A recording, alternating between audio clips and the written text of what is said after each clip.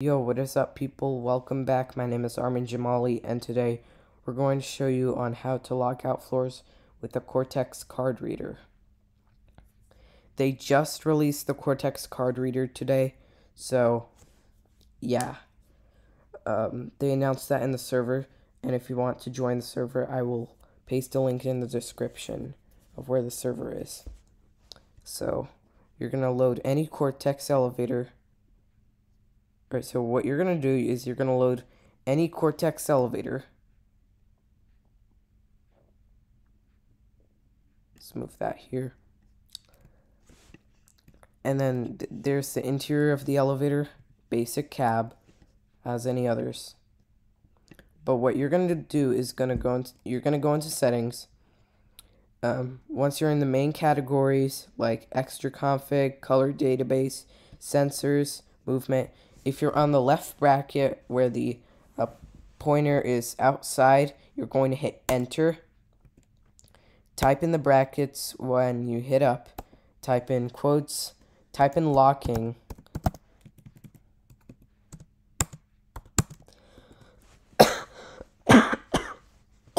Excuse me.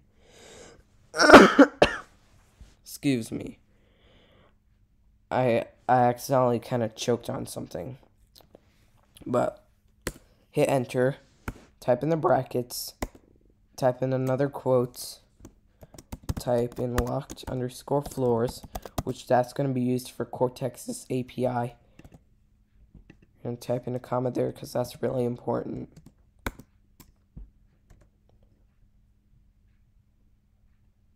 Yeah. So for example, if you want your floors to be locked like 3, type in 3, but if you want more than that, you can type in more floors as a list like this, on and on, so on, so forth. But let's just do 3, and we're going to show you how to do the card reader after we test this locked floor out. Alright.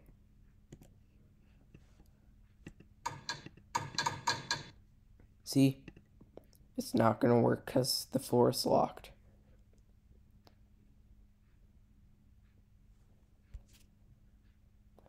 Alright. Now we're going to show you. You're going to load the Cortex card lock reader. Put the tool into starter pack.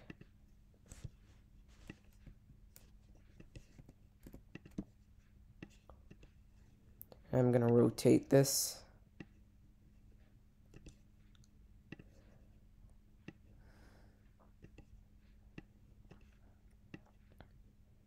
I also showed you on how to lock out floors on Cobalt elevators using DW prox models.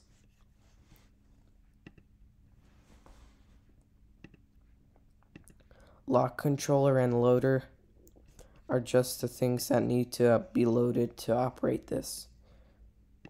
You're going to go into config. There are 2 options for type, passcode and level. Let's change this to level, because I don't think code is necessary. That's not even, I don't know how to operate this using code, so let's just do that. This is going to be the minimum card level that it's supposed to be at. Otherwise, if it's lower than that, that's considered insufficient credentials. I mean invalid credentials, or if the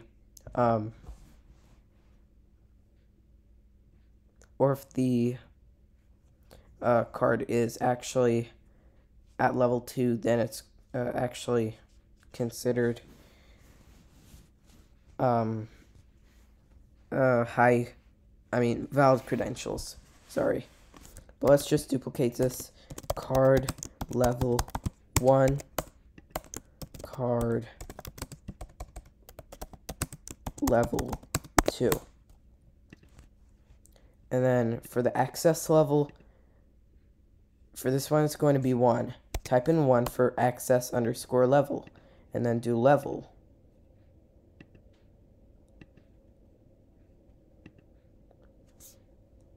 Type in 1. Wait, 1537423.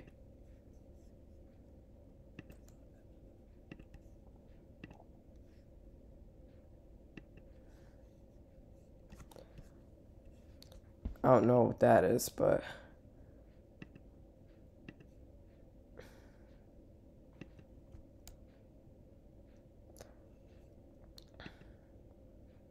I don't really know if that's actually going to work, but change this to 1.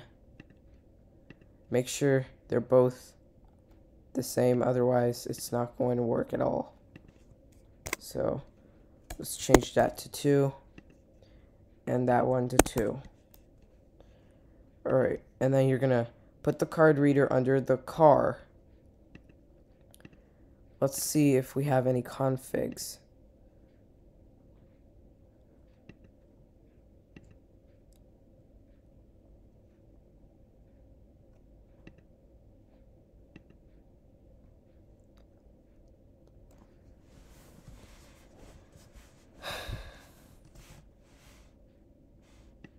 Alright, I think this should work now. Now I'm just gonna bring this down so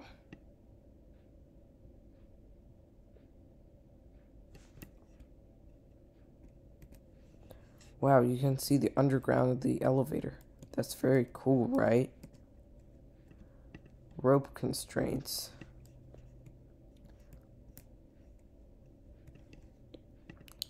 Let's play here.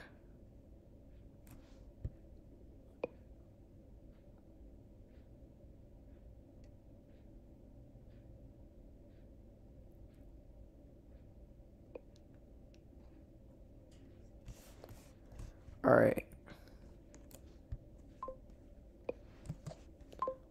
Oh. Alright, let's do this. Let me just close these out.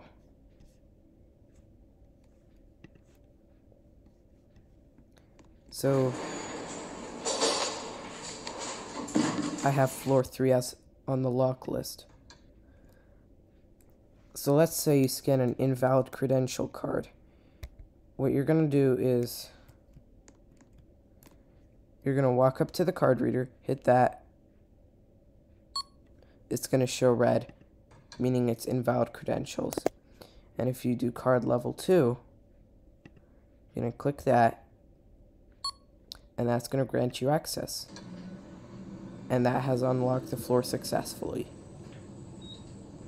This will work on any Cortex elevator. I will post the model links in the description, and I'll post the Cortex server link in the description too. Let's go to 1.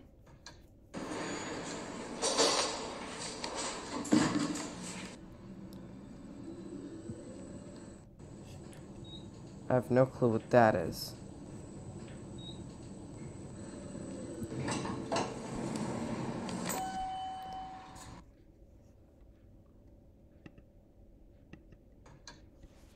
This will definitely work on any Cortex elevator. No matter which Cortex model running a Cortex engine, it will totally work. But anyways, that's all for today. I hope you guys enjoyed this. Please make sure to rate, comment, and subscribe. So thank you guys for watching. Comment, like, subscribe. See you guys later. Peace.